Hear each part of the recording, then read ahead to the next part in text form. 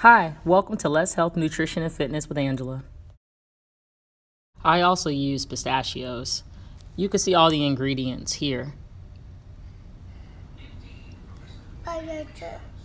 So first I went ahead and added in my dry ingredients and then some of the fruit. So I went ahead and then some more of the fruit and the agave, bananas, and I also put the almond milk in at this time as well. Banana, some apples, the agave is also in there, as well as nutmeg and cinnamon. And then I'm going to go ahead and process it up a little bit. Once I got everything in, I went ahead and processed it all together. As I looked at the consistency, I noticed that it was a little bit more liquidy than I would prefer.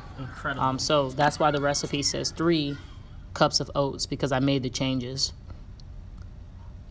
Consistency was perfect. I used pistachios in this particular recipe, but feel free to use any nuts or seeds you like. Once you are ready, put parchment paper on your pan and begin to add in the mixture. Spread it out evenly as possible, and then put more parchment paper on top of it and begin to flatten it down. You want it as flat as possible. Okay, so once we have it in there nice and flat, all right, we just want to mash it down nice and even with the parchment paper on top. So once I took it out of the refrigerator, I wasn't really happy with the consistency. As you can see, it was still too moist and sticking to the paper.